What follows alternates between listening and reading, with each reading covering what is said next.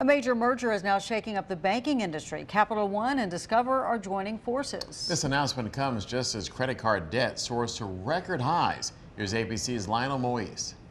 This morning, a shakeup in the credit card industry. Capital One is buying Discover in a deal valued at $35 billion. Capital One is acquiring Discover, which is more than just a credit card issuer.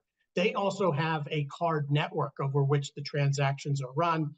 And they also have accumulated a pretty significant deposit base, bringing in deposits from consumers and making loans other than just credit cards. Joining forces will give Capital One access to Discover's payment network, collecting fees to better compete against Visa and MasterCard, which could benefit customers in the long run. It comes as credit card debt in the U.S. hits a record high. The average balance now tops $6,000. And with high interest rates, delinquencies are up among all age groups.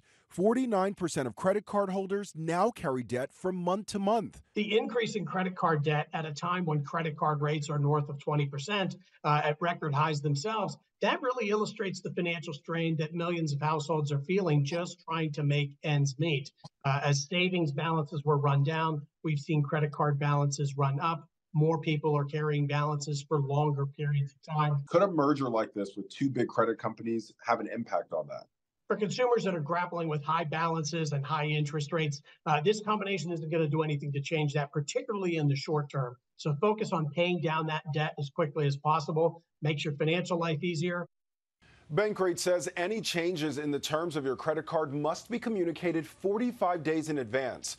Experts say paying down your debt and increasing your credit score will put you in a better position to take advantage of any potential perks after the merger.